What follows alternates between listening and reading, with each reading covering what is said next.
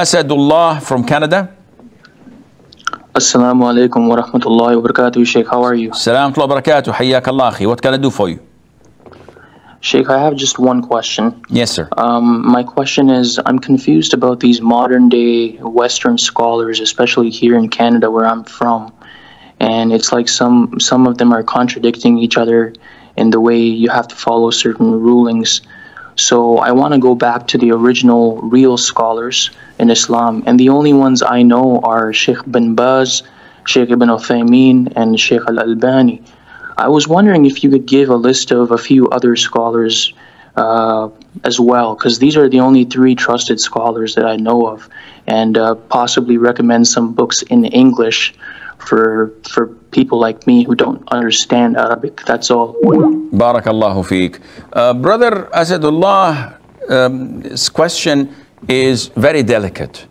And unfortunately, some, I won't say all, some of the da'is, the students of knowledge, whether in Canada or in the US, due to the media, social media, due to the internet, due to the publicity, and due to the thirst of the people to some form of knowledge, they have been inflated way above their actual size. And this is not a problem. People inflate us more than our actual size. The problem is when it gets into your head and you actually think that, whoa, I have grown out of Salafiyah. I can say things. I'm not obliged to listen to scholar so-and-so or imam so-and-so. I am Rambo. This is totally wrong. And unfortunately, the people in Northern America and in some parts of Europe are misguided by such people. They're students of knowledge. They're not scholars. And so many of them, you would not miss a single lecture without finding a list of wrong things they're saying.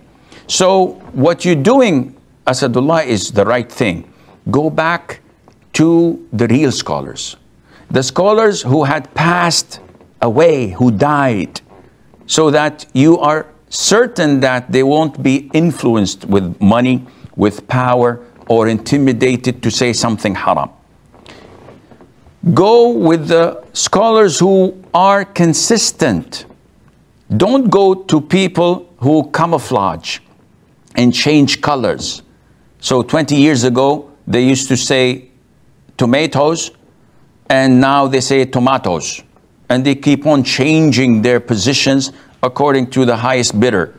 Stick with those who are consistent to the Quran and to the Sunnah with the understanding of the favorite three generations. So Sheikh bin Baz, Sheikh Ibn Uthaymeen, Sheikh al-Albani, these were the top three that the Ummah were guided by in contemporary times. You have Sheikh Salih al-Fawzan, you have Sheikh Abdul Karim al-Khadir, you have Sheikh Abdul Rahman al-Barrak, you have so many of shuyukhs here and there that you can, not only in Saudi Arabia, there are so many shuyukhs in Egypt, in Kuwait, in Jordan, elsewhere, that you can follow.